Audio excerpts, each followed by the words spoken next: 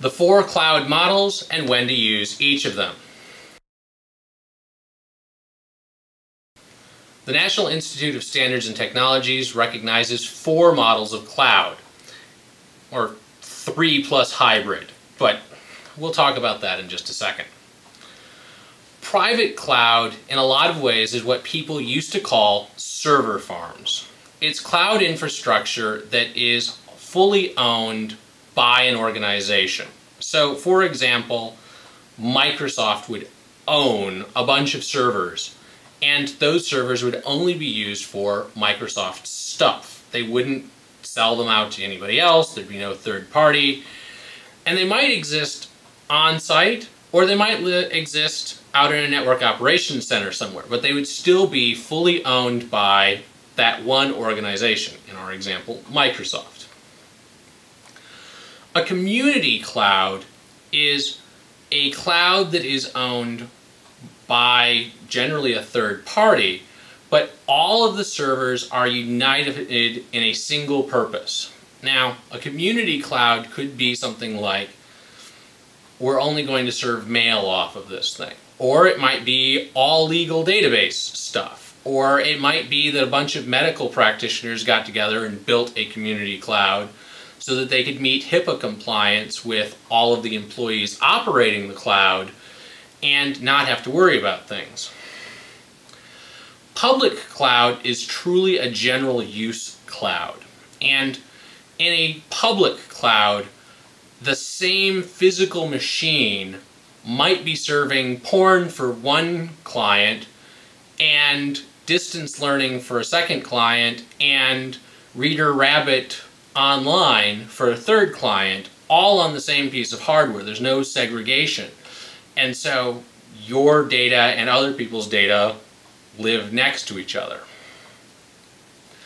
In a hybrid cloud, you're combining 2 or more of these models into a single architecture. This is often useful if your application can be segmented in such a way. Now, there's a couple of different models. One is cloud bursting, where you say, we're entirely private, but if we get too much load, we push some of it off into the public or the community cloud. Or we have these dedicated resources and we burst out to the community resources. And this can be great if you are running an organization that, for the most part, you want to keep stuff on-premise because you can keep your costs down. You don't have to pay for the cage, you don't have to pay as much for the support, maybe you got a better deal on bandwidth, whatever the reason. But occasionally, you burst to 20% over capacity, you can spill out to that community and only pay for the resources that are consumed. And so you can have that elasticity while keeping your core costs low. You can also run hybrid clouds where you say, okay, all of my HIPAA compliance documents have to be kept on-premise in a private cloud.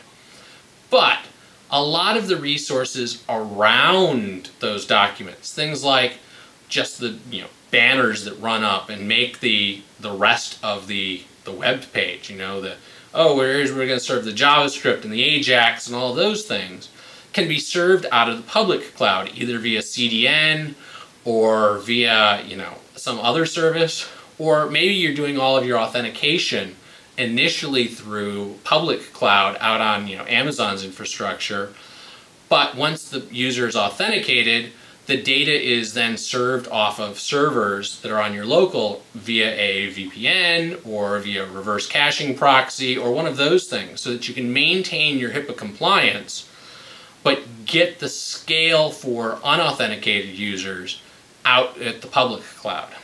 And those are a couple of the ways that you'd use the private cloud, the community cloud, the public cloud, and the hybrid cloud. And we'll go into each of those in a little more detail in future videos, but those are the 3 core models plus hybrid that combines any of the models in any combination.